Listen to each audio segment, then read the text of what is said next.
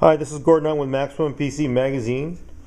I unfortunately did not make it by Silverstone's suite because I was too hungover from all the CES parties this year, but luckily Silverstone came by our office to do some post-CES coverage.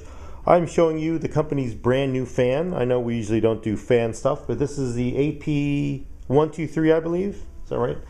Tony's here in the room with me, but I'm going to show you the hardware because you only want to see hardware. The cool thing about this design, looks like a regular case fan. But if you actually look closely, the fan blades are actually constructed differently.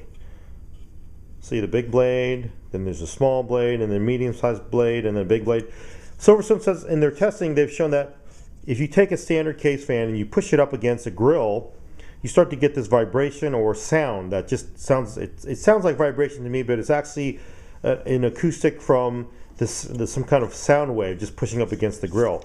This design is made so that when you push this up inside your case and run this fan, you're not going to hear that kind of wah wah wah kind of noise. I think it's probably the best way to describe it. I unfortunately don't have a power supply here, so I can't show it to you running. But if we did, and I could push it up against the grill, you would hear a slight difference. Hopefully there'll be more video on Silverstone's site you can check out on our site that shows that to you. So fans will get interesting because I think most of us just kind of consider fan blades all being the same as the answer, but this looks like it's taking it to a different level. I'm also going to be showing you some other Silverstone stuff, so stick around.